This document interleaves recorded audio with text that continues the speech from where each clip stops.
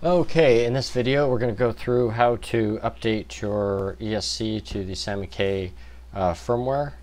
First of all, we'll go over the things that you need. Obviously, you need your speed control. You need the USBASP programming card plugs into your computer. And then you need this particular cable that you get from Hobby King. It's about 10 bucks, and it just makes programming much easier to help you line up with the pins on your ESC. In addition to these hardware things that you need, you're also going to need some software.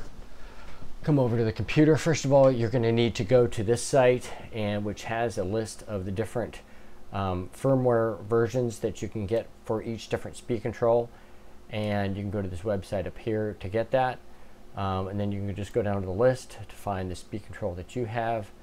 And in my case, I have a Turnigy TY-P1 right here, and it says I need the firmware file bs.hex.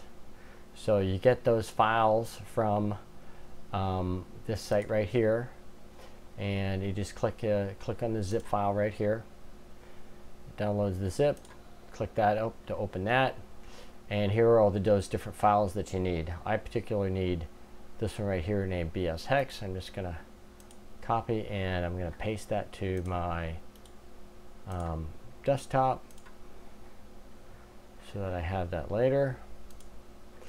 So now we have the firmware that we need. We downloaded the firmware. The other thing you're going to need, of course, is you're going to need the KK flash tool, multi-copter flash tool.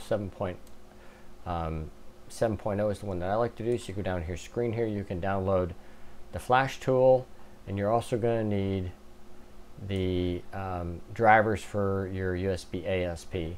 I'm not going to go into detail in this video how to download the driver, install the driver, and then open up the KK flash tool. I have another video that I did on upgrading the firmware on your KK2 multi-copter board from 1.2 to 1.5.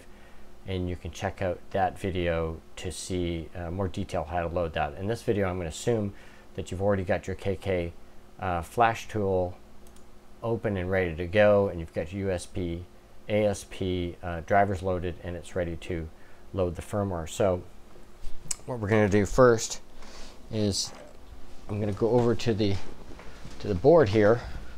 I'm going to peel open to save time, I already cut it open. I'm going to flip open your speed control here, and we're going to zoom in to the chip that we need to work on here.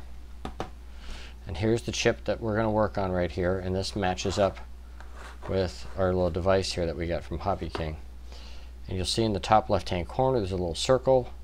That little circle is going to match up with the little red dot that comes on our device right here. It matches up to that corner, so we want to match that corner right here with that dot right there. Okay, so we'd hold it in there like so. So come in like that, and we'd be holding it over like that, and you have to hold it on there very firmly while you're programming. Okay, so what we're going to do, widen this out again. We're going to plug in our USB-ASP. We're going to plug in our cable into our USB-ASP. So we're ready to start programming. I'm going to go back over to the computer. First thing you want to go to your, make sure USB-ASP is in there. Go to the control. You want to pick the Atmega 8 base brushless ESC. Pick that. And we're going to pick our file. So we click on there. I've already got the desktop chosen. You might find my file. There it is, bs.hex. Open that up. And we're going to hit this green button here, which loads this file right here, bs.hex, into the USB-ASP, which we're going to deliver it into our speed controller. So right now we're going to take this, we're going to line it up properly over our chip. We're going to hold down nice and firmly while we reach over to the computer here and hit the green button. It's loading, and now it's reading. And now the firmware is successful. So now I'm just going to test to make sure that my speed control works properly now. So I'm just going to use this servo driver to go in there. We're going to give it some power.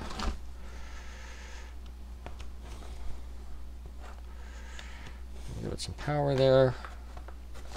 Let's put a motor on.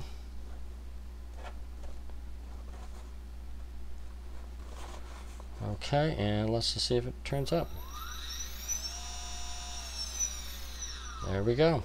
And that's how you load that firmware into the the SAMK firmware into this particular ESC.